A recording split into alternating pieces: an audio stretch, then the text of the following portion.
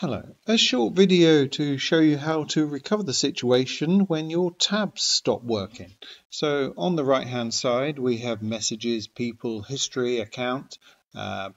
These tabs normally toggle, so when you click them you see the thing pop in, but you see here as I click the tabs nothing is happening. Now this occurs when you've inadvertently reduce the size of the tab, normally because you're using a touchpad or a sensitive mouse. And what you need to do is come just inside of the tab and you can pull it out to the width that you want it to be. And now your tabs will show you the information and they will toggle correctly.